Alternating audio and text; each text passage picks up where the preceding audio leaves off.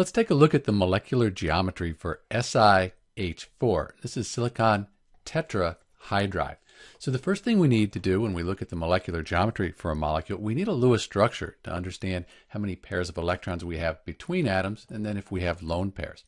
So we look at the steric number. That's the number of things bonded to our central atom here. We have 1, 2, 3, 4 hydrogens. So we'll have a steric number of 4, and we want to look how many lone pairs we have. All of these pairs of electrons are between atoms. They're involved in chemical bonds. So these are chemical bonds. They're bonded pairs of electrons. We don't have any lone pairs. We have 0 lone pairs. Because of that, we go down, and here we have a tetrahedral molecular geometry for SiH4, and the bond angle should be 109.5 degrees. Let's look at this in 3 dimensions.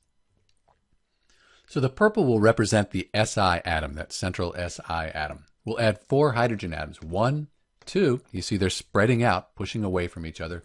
3, and then finally 4, and that gives us a tetrahedral molecular geometry. If we want to look at the bond angles, they should be 109.5 degrees. If we want to look at the electron geometry, that takes into account the lone pairs, except there aren't any lone pairs. So the electron geometry, that's also going to be tetrahedral. Let's go back to our Lewis structure.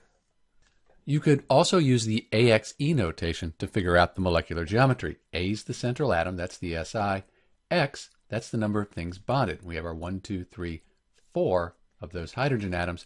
And E, that's the number of lone pairs, but we don't have any lone pairs. So often it's just written AX4. And if you look up AX4, it's going to be tetrahedral.